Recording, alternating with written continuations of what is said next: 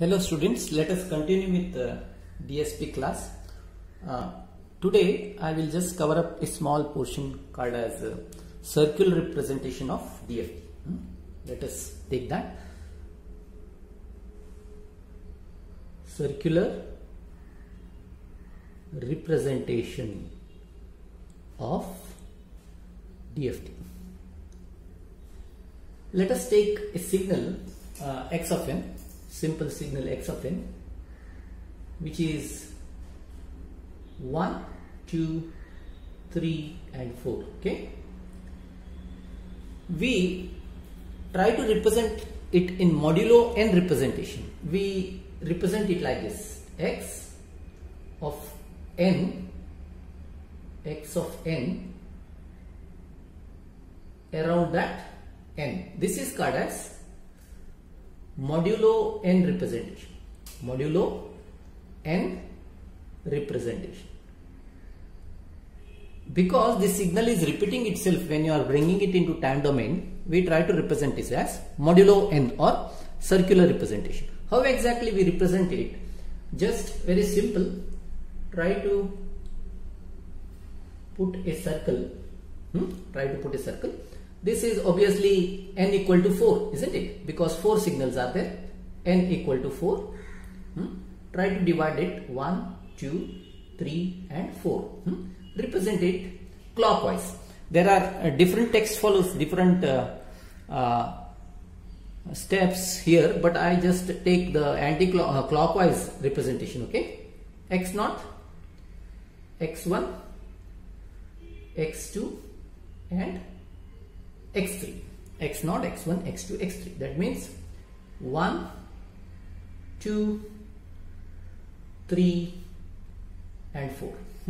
This is the representation. I just put the signal around a circle in the clockwise direction. Okay, reading also in the same way. Now see this circularly represented signal, whatever is there, no, I try to shift it. It is called as circular shifting. Circular shifting.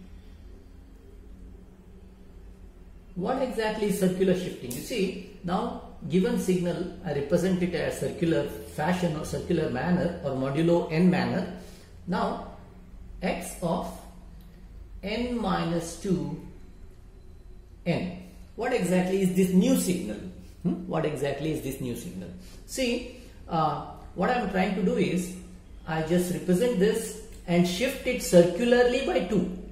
This is nothing but the meaning of x n minus 2 means shift signal circularly or around the circle by how many units? 2 units. That's all. Just see now what I do. Now this is 0th, 1st, 2nd, 3rd, 4th. Okay. Now I just, what I do, this is the first position, this is the second position. I shift how many units? 2 units, because x of n minus 2. First shifting, second shifting. That means your x0 come to this point. That means I write it as x0, x1, x2 and x3. Now this came to the 0th position. Anyway, x0 is how much? x0 is 1, x1 is 2, this is 3, this is 4. Now how I will read it? 3, 4, 1, 2. Starting is here only. Starting is here only. Now what is the new signal? New signal or x of n minus 2 is nothing but 3, 4, 1, 2. 3, 4, 1 and 2. Okay, I hope you understood how exactly I am shifting. Very simple. Whatever signal is given, how many times shifting? This is the 0th position, 1 and 2. Start writing the signal at that point. 1, 2, 3, 4 and read it from the starting. This is how circular shifting takes place. I hope you understood this circular shifting. The second concept, whatever required, is folding. Folding. we call it as a folding. What exactly is folding? See, now the given signal, whatever is there, no, I completely take it into the negative time domain. That means what exactly is signal x of minus n? That is the question. Okay, x of minus n, that is the question. See, representing x of minus n is simply write the signal around the circle in anti-clockwise direction. That's all. And read it in the clockwise way.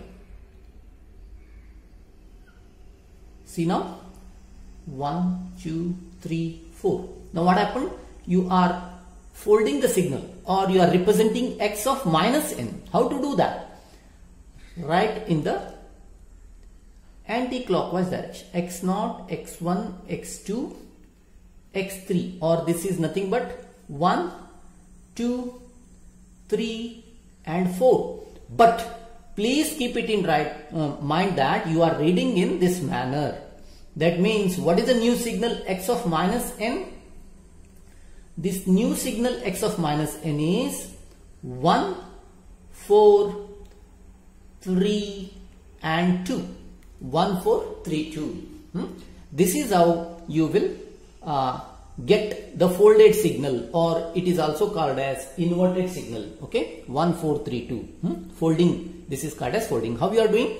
Writing it in the anti-clockwise direction, read it in the clockwise direction. There is another easy way to do this. Easy way to do this, because this comes frequently. That's why you should know how exactly to fold a given signal. See, now what is given? X of n is 1, 2, 3, 4, isn't it? I want to fold that signal, x of minus n. I want to write x of minus n. How to do that? Very easy. First, this is the zeroth signal, isn't it? First, what you do? Write the zeroth signal 1. Then please see that write starting from the other end 4, 3, 2. That's all. 4, 3, 2. This is how folding takes place. First, write the first signal and then read it from the other end. Read it from the other end like this. Obviously, I hope you got what I am doing. First, you are writing the first signal, then 4, 3, 2. This is how folding is written. Similarly, shifting can be done in the regarding folding signal also. This is how the circular representation takes place. This is a very important property, okay, very important property which one should understand. If any doubts are there in the representation, circular representation of a given DFT signal or given signal, you can contact me regarding this.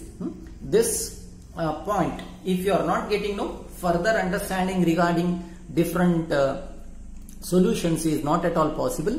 Hence, please see to that you are confident about circular representation of a DFT. Okay, hence you go through this video very seriously. Whatever assignment I am I just give you now an assignment here only.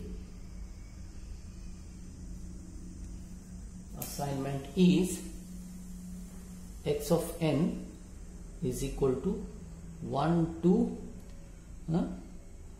minus 1, 3, 4. Okay, I want you to x of n minus 2, x of n plus 1, x of minus n plus 1, x of minus n minus 1. Okay, x of minus n minus 1. Try, at least I want you to try this, as well as another one, x of minus n. I want you to try at least this, and 2, 3, 4 and 5. I want you to give me the answer at least for first and fifth one. Rest I will solve and send you. You also can try, but these are compulsory for you to solve these two, first and fifth points, whatever I have denoted. Okay, thank you. Let us go ahead continuously with this classes. Okay, I will not stop here onwards because we are lagging as well as the time is moving fast. Thank you.